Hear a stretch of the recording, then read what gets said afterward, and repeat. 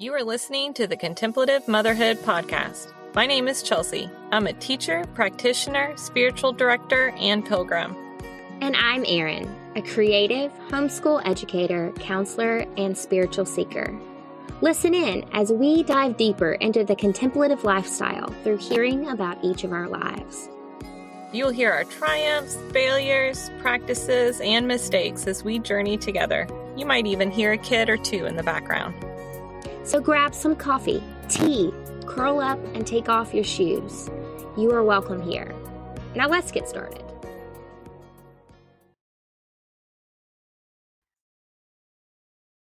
Hello, friends. Welcome to the Contemplative Motherhood Podcast. I am your co-host, Chelsea Whipple. And if you've listened to us before, it is usually Erin Thomas, my co-host, introducing us. But today, it's just me here on the podcast. First time I've ever recorded by myself. So, of course, this episode is going to be a bit different than our usual ones. Now, we are about midway through our planned second season and have been enjoying so much exploring these Ammas and how their life and experience shaped their relationship with the divine. And I feel the more I study and talk about these Ammas, the more they're just penetrating my life and helping to go further in depth with my relationship to the ultimate reality. And I really hope and desire that they are starting to shape yours as well, to keep, you've been kind of dwelling on them a little bit longer, kind of holding space for them and seeing how they're co-creating in your relationship with the divine. So I'd like to begin this episode to let you all know what is currently happening in Erin and I's life. So if you're watching this right when we release it, it's still relevant. If not, who knows what's happening. And I'm not going to try to speak for Erin too much since she's not here, but just going to kind of give you a general overview. So in the last episode of the Christian Desert Ammas, Erin revealed that she broke her ankle while on vacation with her kids and her spouse. And after we recorded the episode, she found out it was more detailed than just a simple break. So she is currently at her house, unable to climb stairs, trying to homeschool. She homeschools her two children and deal with other family's medical issues. So as you can imagine, her life has just really been flipped upside down. And this, she's struggling, as you can imagine. Any of us in that situation would be struggling quite a bit. And for me personally, I have had what feels like unplanned tasks that are just overwhelming me. They're taking all of my free time that I have. And what is funny is that I had dropped some of my responsibilities in order to prioritize creating free space and exploring what this free space will offer me. And the free space is offering what I did not expect. And I'm going to get into that in just a bit. And that'll be kind of shaped around this episode about, learning from the Ammas and recognizing the need for margins. Oh, I love that word. And we'll get into that. But first, I want everyone to know that if you're, you follow us on social media, you're going to see this as well. But Erin and I decided to take about a 4-week mid-season break. So we are not done with season 2. We're going to take about a 4-week break and then finish this season by releasing an episode every 2 weeks instead of weekly. And I am going to be so honest and vulnerable, and I'm sure I've said this before, vulnerability is a little bit difficult for me, but it's important.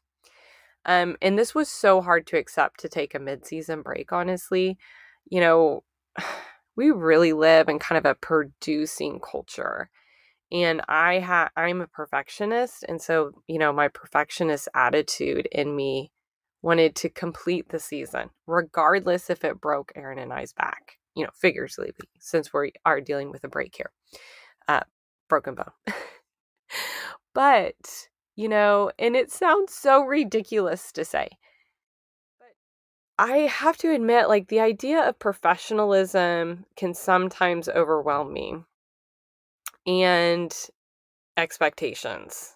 I live in the cycle of accomplishments and expectations, and that's really my ego that kind of runs that ship. And I'm so glad that, being a contemplative and practicing, these spiritual practices, I am so much more aware of when my ego's controlling me and able to kind of take a step back and look at it and say, what's really important here?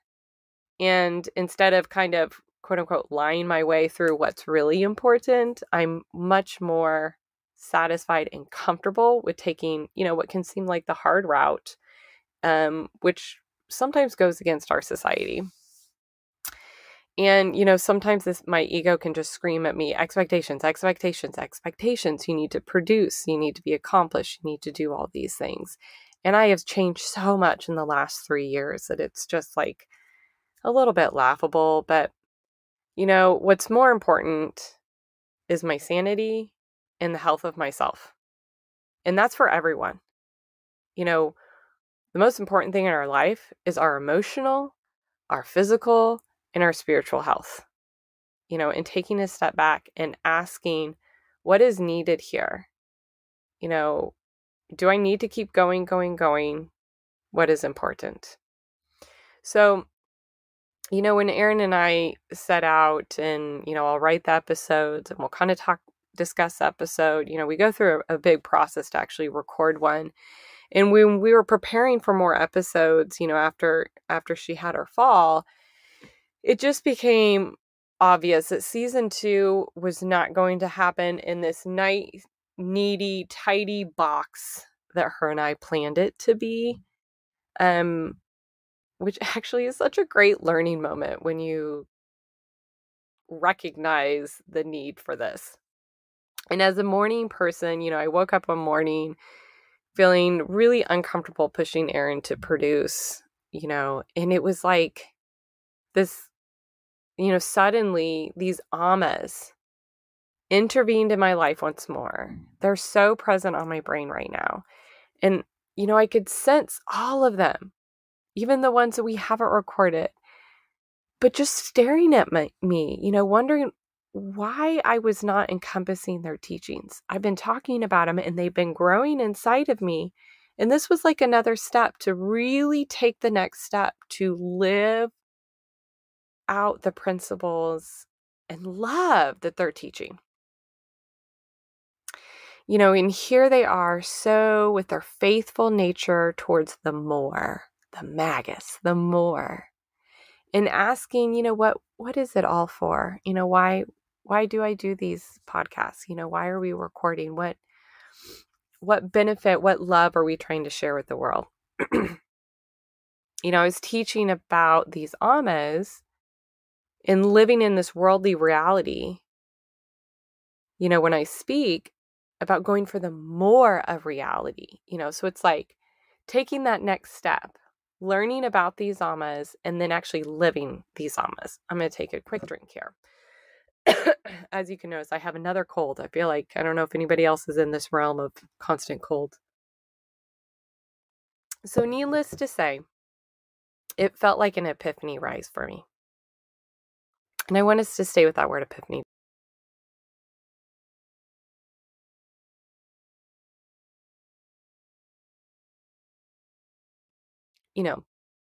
I wanted to pause and see, what is epiphany for you? And wondering if these Ammas could speak to me right now, what would they say? Yeah, I can almost picture them. Yeah, I don't know what they look like, most of them.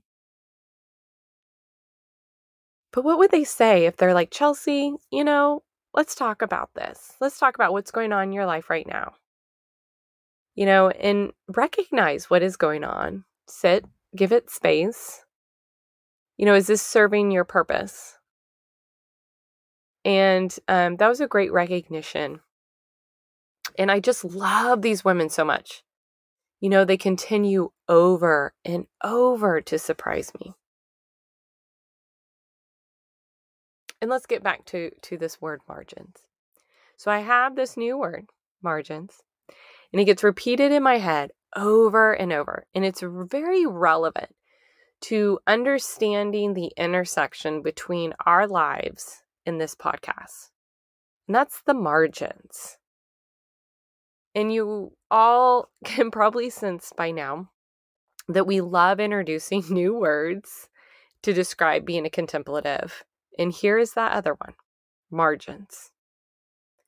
Now, when I say margins, it can mean something different to each person and how they understand this experience that I'm speaking about. So margins to me isn't just about like giving myself space or creating space. It kind of is. It incorporates it. But margins I always think of as like kind of that canal where it's like allowing the unexpected to happen.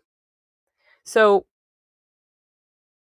for a bit of background on how this word is shaping my life right now. So a few months back, I realized that I was in over my head in life. My very first episode, I think I talked about doing. I'm really good at doing. And I desire to live a life of being. And what does that mean? And then realizing that doing and being are the same thing. But I did too many things without being. And the things that are in my life are very intentional most of the time. We have life and life gives us tasks that are unplanned and just have to, get done. Our routines that we can turn into rituals, all those kind of things. But the outside activities of what I didn't have to do in a normal, just being, a mother, a spouse, a partner, a employee, those kind of things. So those extra things. And so those are intentional activities and they're really life-giving activities. But I was so overwhelmed and sometimes could be consumed by only them. A task that needed to get done. It's that perfectionist attitude that's just like going until, sometimes I'm physically exhausted. And it was just too much. And I needed to let go. Love the word let go of some things in order to live and let be. And I don't want to be too presumptuous, so I apologize if this is too presumptuous, but I'm wondering if, if others can relate, walking in kind of the religious defining life for a while. The idea of letting go can be fearsome for some, and I know it is especially for me. And there's two reasons for me for this. Letting go always feels like failure. Like I couldn't handle it. I needed to just push through it, even if it was breaking me. I could weather the storm. I can handle it. Throw it at me. I've got it all together. It's funny, but it's really what filters through my head. Always being competent, confident, And, the duck whole thing where be smooth on the surface and, being the duck and underneath you're paddling like crazy. Like to me is a terrible metaphor in imagery for me anymore. It used to work great. And now I'm like, why? Why? If I'm paddling so hard underneath, why can't I show that on the surface? And I understand the sometimes need to be smooth. So, that altogether, it's what filters through my head, and it's that darn ego. That darn ego that's always reliable and always self-assured. And the second reason why letting go is difficult is because I grew up with this repeated phrase in my head, to let go and let God. Well, that's great. And sometimes letting God would generally mean doing something that I did not want to do. So my initial instinct is to say, I'll let go, but I'm not so sure about this God thing. And it's funny how life shapes us. And I'm not quite sure I really like that let go and let God, but I understand it in a different way than I did before.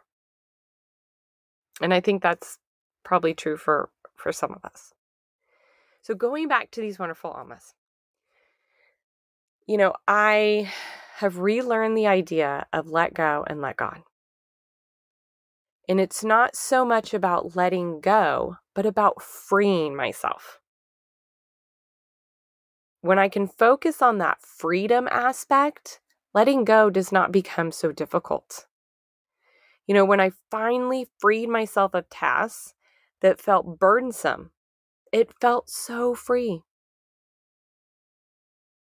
And then suddenly, that freedom did not exactly do what I thought. And this is the real lesson about these margins, about kind of creating that canal for the unexpected to happen. I wanted it, and I had no idea what it meant until it happened. So I desired for these margins to show up in the opening of time I had created with these tasks. But that unexpected was something else completely.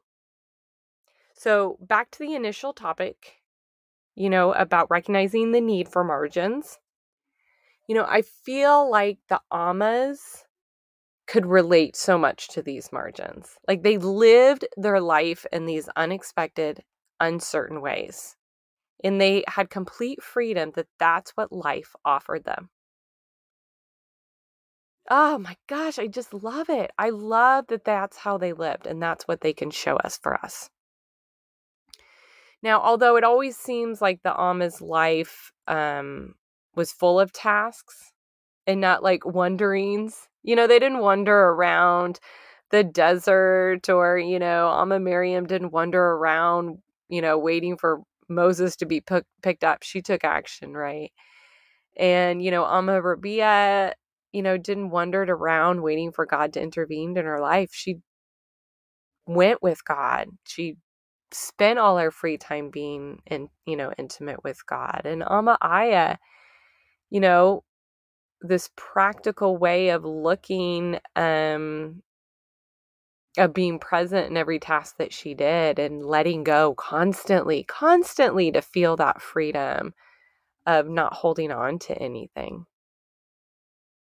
So, their life full of tasks and not so much of the wanderings, it's easy for these tasks that they taught to actually become the wanderings in themselves. Now, stay with me as I expand on these tasks. So I spoke about this very topic about, needing to let go of some stuff and wanting those margins with my spiritual director. And I love spiritual direction, as you guys can tell. And being a spiritual director myself. And it's just a wonderful way to open yourself up that you didn't even realize. And she asked, so I'm looking at her like, I finally let go of stuff and I did this. And why is my life still so full? And she brought me back to, the idea of margins being unpredictable, of creating a space for unpredictability. And she asked if what I thought about creating free space to be present is actually what is happening, but just in an unpredicted way. I have more freedom to maneuver and be present, than constantly be in a state of what do I have to do next, in a state of accomplishing things off my to-do list. And it's kind of where I was living. But it seems that right now, this freedom that I've created for myself by dropping some of my responsibilities is being consumed by these unpredicted tasks. So my margin, my space of unpredictability right now in my life that is opening up because of these Ammas is finding ways to be present to this freedom of tasks. I have no idea if this makes any sense to you. But I find myself more satisfied with the margins that are opening and in this constant state of letting go. I'm going to give one such example because it feels weird, to constantly talk about yourself to yourself for everyone else to listen. But I have noticed lately when I'm doing these, some of them are kind of menial tasks. Again, they just are things that just need to get done. And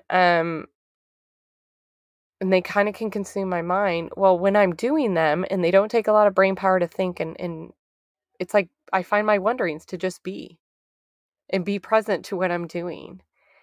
And it's opening up this space of just then recollecting myself. It's like those turning routines into rituals.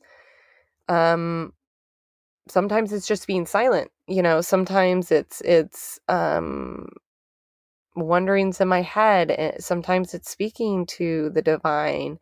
Sometimes it's just being open to what I'm surrounded with. What do I hear outside? And sometimes I'm in a state where it's just like, you're just there. No thoughts crossing my brain that I can recall, but I'm not, fantasizing about being somewhere else. I'm just there. And that's very different from where I was.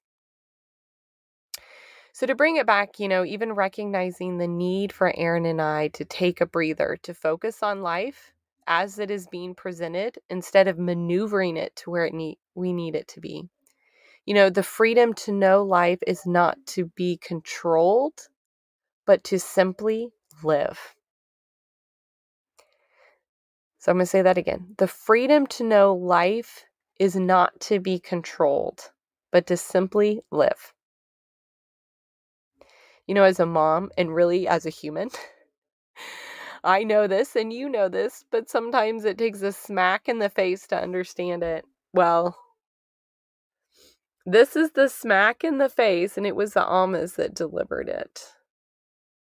And they're very example of living life on the margins, constantly against standard society and allowing life to be lived instead of controlled. So as I wrap up this episode, I wonder what is the need for margins in your life? What's the need to creating that space of unpredictability? And it's probably already happening. And just recognizing what was unpredictable today that you found joy in or was upsetting. Where do you need space? Do you find yourself with eyes glazed over just trying to get through the day and get as much possible done that you don't even know what you did that day? How can the Ammas teach you to be present? To find that space to breathe. Is there something you want or need to let go of?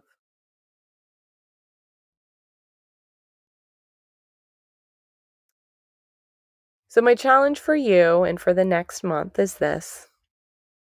Breathe. Just breathe. Simply breathe. Breathe as if it is the only thing that needs to be done that day.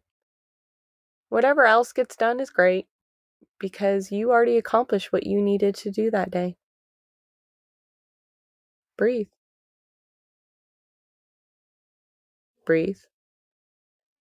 Breathe. Notice how good it is to do that. When life gets to the point where it is too much, then again, breathe. Breathe. Breathe. Enjoy this break. I know we will. And I know we'll be excited to get back at it. But for now, we are going to breathe. Just breathe. Until next time. Thank you again for joining us today on the Contemplative Motherhood Podcast with us, your hosts, Erin Thomas and Chelsea Whipple. To get regular updates on our podcast, hear new episode drops, interact with us, and find our show notes, go to our website, www.contemplativeMotherhood.org. There you can also sign up for our newsletter. As always, we appreciate your support of this podcast and in helping us share our journey with others. We invite you to regularly check our blog. Our after-show blog posts will allow you to dive deeper on the content shared on an episode. So if you enjoyed today's podcast, make sure to subscribe, rate, and leave us a review. This helps us to cross paths with other Pilgrim Mamas across the board. Until next time.